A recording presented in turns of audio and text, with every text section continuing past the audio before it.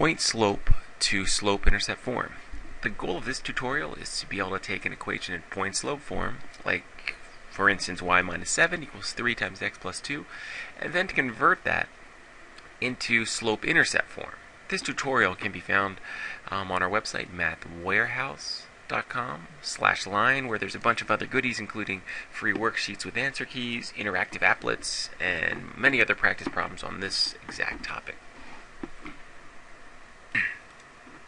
Okay, so just a quick review. Slope-intercept form looks like y equals mx plus b in its general form, where m is the slope and b is the y-intercept, and an example of a equation and graph in slope-intercept form is y equals 2x plus 1, where you can see 1 is the y-intercept and it's got a slope of 2.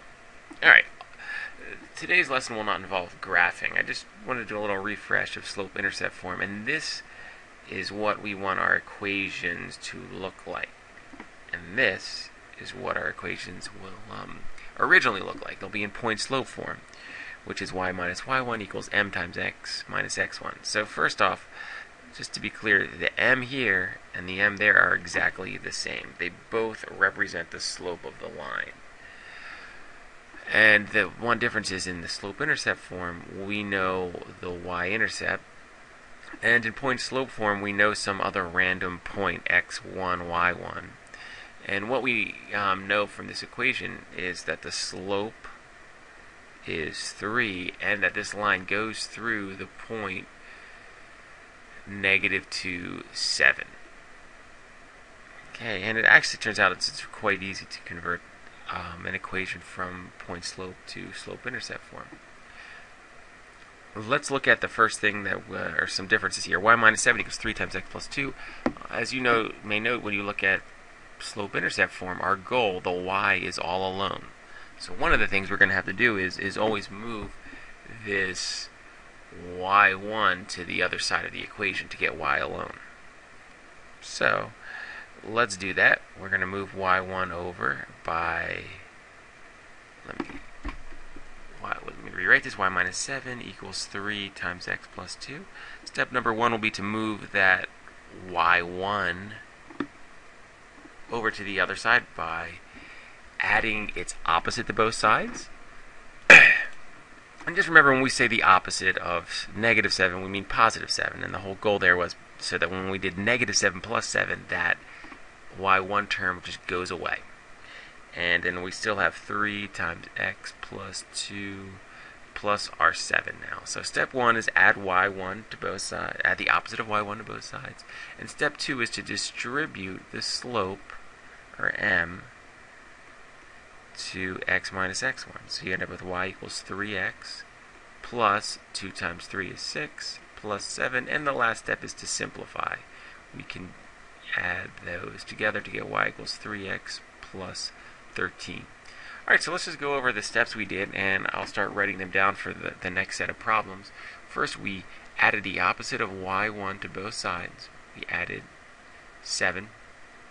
Then we distributed m, or 3 in this case, to both the terms in the parentheses, 3x plus 6.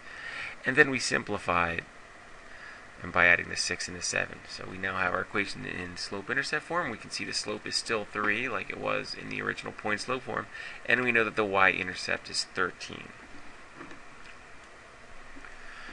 Okay, now that we've formulated the 3 steps we need to do to convert any equation from point slope to slope-intercept form, let's practice 2 problems.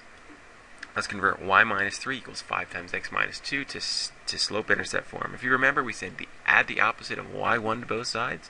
y1 is -3, so its opposite will be plus 3. We're going to add plus 3 to get y equals 5 times x minus 2 plus 3. Step 2 is to just distribute the slope, right? And the slope, or 5, goes to here and here, so you end up with y equals 5x. Positive 5 times -2 will be minus 10 plus 3. And step 3 is to simplify. And it's always these 2 terms that we usually need to deal with. So y equals 5x minus 7.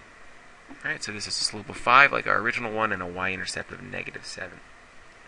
Okay, let's try this equation. Y plus 2 equals 11 times x minus 4. You know the deal. Let's add the opposite of y1. Opposite of 2 is minus 2. Minus 2. So we end up with y equals 11 times x minus 4 minus 2. Distribute the slope.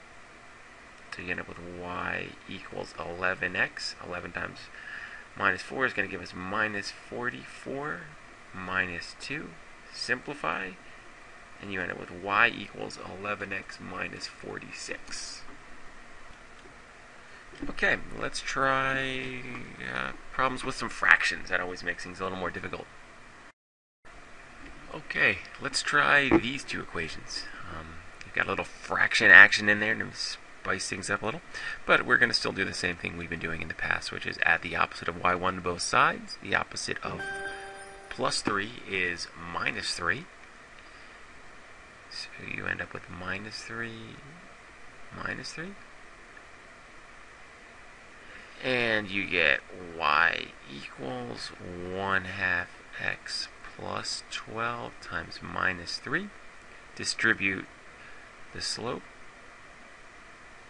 to give you y equals 1/2 x plus 1/2 times 12 is 6 minus 3. Simplify, which always ends up being these two guys here, or almost always, equals 1/2 x plus 3. So our final equation has a slope of 1/2 and a y-intercept of 3. Alright, how about this here? Y plus 2 equals 2/3 x minus 9. You know the deal. Add the opposite of y1. y1 is plus 2. Its opposite is minus 2. So minus 2, minus 2, and you end up with y equals 2/3 x minus 9 minus 2. Then we're going to distribute the slope to get y equals 2/3 x minus 2/3 times 9 will be 6. Alright, so it's going to be minus 6 minus 2. Step 3, simplify. And you end up with y equals 2/3 x minus 8.